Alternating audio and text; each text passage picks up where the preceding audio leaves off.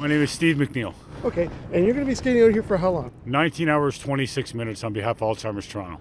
Okay, and what's the significance of 1926? It's the year my mother was born. Would have been my mother's birthday, December 15th. So this is the 5th year I've done this for Alzheimer's Toronto, as I say, in memory of my mom.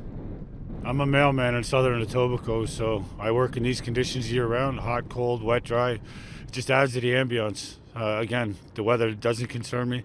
I'm out here doing what I do because this is just one day of my life.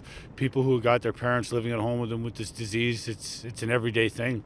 Their days are 19 and a half hours long just taking care of their parents. So it's just to symbolize how tough it is for these people to have to bring their parents in their homes and take care of them constantly like that.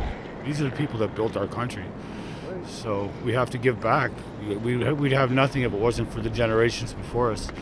And we need to take care of them. So this is my way of trying to give back.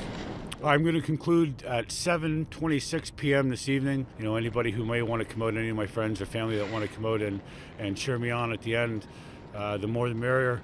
I'm inviting everybody out. If you're in the downtown core, bring your skates, come slide with me for a while before you go to work, on your lunch break, after work, and show your support for Alzheimer's Toronto.